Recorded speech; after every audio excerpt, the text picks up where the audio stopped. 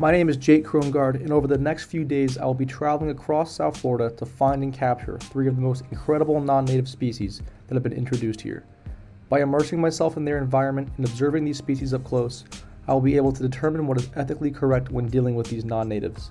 Not only will we learn about the species themselves, but we will decide what moral outlook we should have on these magnificent alien creatures.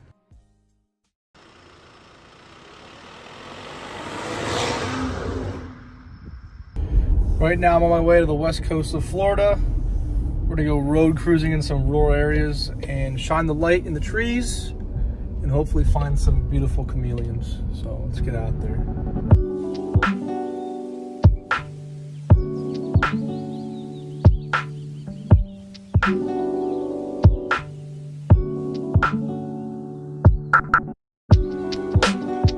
Veiled chameleons are an incredible species for a variety of reasons. They are best known for their ability to change colors and camouflage to their surroundings. In addition to their beautiful patterns, they have eyes that move independently from each other, which helps them look for both predators and prey. They also have an extendable tongue that can shoot out and catch insects.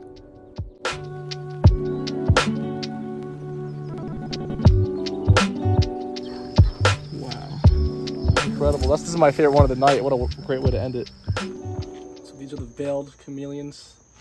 Native to Saudi Arabia, found their way to Florida.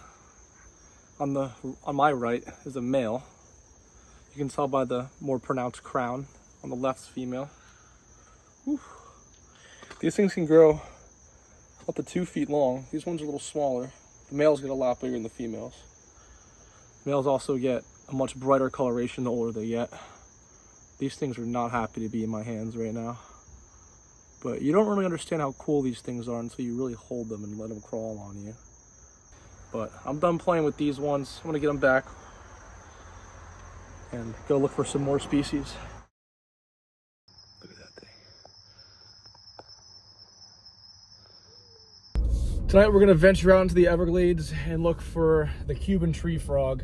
Unfortunately, unlike the chameleon, these guys are actually considered invasive because studies have been done on their ecological impacts as they eat amphibians and native lizards and whatnot. So as cool as these guys are, unfortunately they're not wanted species down here. We're gonna do the same thing with the chameleons. We're gonna shine lights in the trees, except we're not gonna be around any houses at all. We're gonna be out in the middle of the Everglades. These guys are one of 3 invasive species of amphibian down here, the other 2 being the greenhouse frog and the cane toad, which most people know of down here. But these guys are a little bit more of an unknown species and they're extremely cool, so hope we can go find some. That was brilliant. He's fucking cute. I'll tell you what, too bad he's invasive.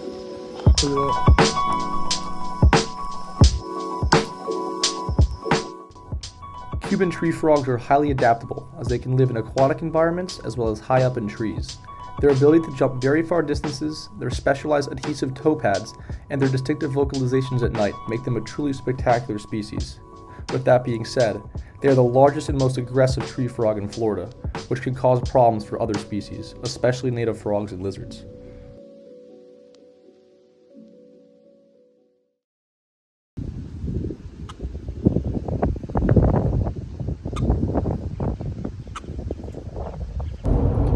Day 3, currently headed north to Broward County. Trying to get on some snakeheads. We got really bad conditions, really high winds, sunny skies, but we're just what we can do. Let's get to it.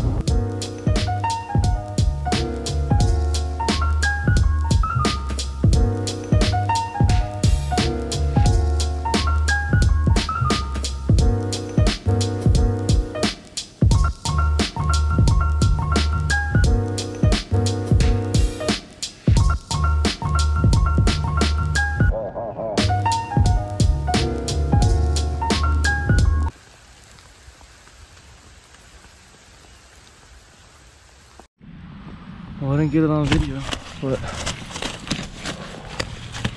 there it is. Big old snake. He's trying to get back into the water. That's what they do.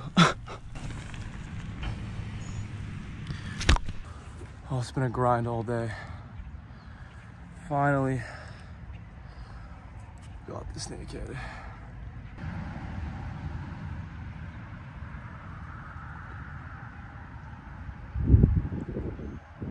These things can stay out of the water for hours at a time if they stay wet. But we're gonna get this guy back, even though he's not native. I don't like them too much.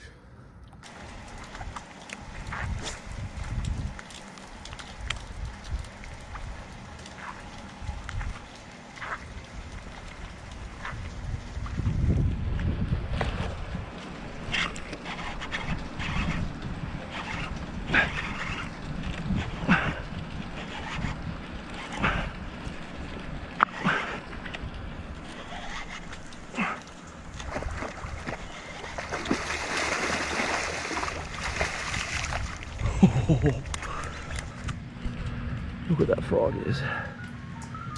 The bullseye snakehead, native to Thailand, is one of the most unique species of fish on the planet. It can grow up to almost 4 feet long and is an opportunistic ambush predator, eating anything it can fit in its mouth. This fish can spawn up to 5 times a year and produces tens of thousands of young.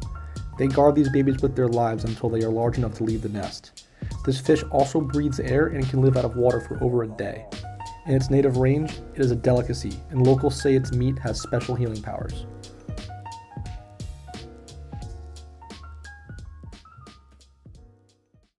Now that I've gone out there and seen these species for myself and done research on them, I have come to the conclusion that in order to ethically decide how to feel about a non-native species, you have to look at their presence from multiple different angles. What is the species? What is it doing? Where is it living? What is it feeding on? What is feeding on it? Is it affecting humans? How many are there? Etc., etc. It is important to look into the studies that have been done on their impacts, and to also go and see for yourself the environments they live in to be able to obtain a correct ethical attitude. If the habitat has already been so drastically transformed by humans, why would it matter if there was a non-harmful, non-native species there? For example, why would you kill a chameleon that is living in a tree in someone's backyard, or kill a snakehead that is living in a man-made suburban canal? On the other hand, if you have a situation such as Cuban tree frogs in the middle of the unspoiled Everglades, then it is more acceptable to have a negative view towards them. If the species is actually declared invasive, then actions should be taken against them in order to keep the ecosystem healthy. But for the non-native species that have not had any confirmed ecological impact, there is no reason to senselessly kill or take them, which has been a problem with many non-natives in South Florida. With all these non-native species in Florida, you have to remember that none of them are here because of natural causes. They are here because humans introduced them. And with all the vast changes that we have made to the land and waters here, you almost have to give these species credit for being able to adapt and thrive. Yes, it may be at the cost of native species, but the reality is, it is our fault that Florida's habitat and food chains have been so drastically altered. Since all these species have learned to live with us, maybe we should just learn to live with them.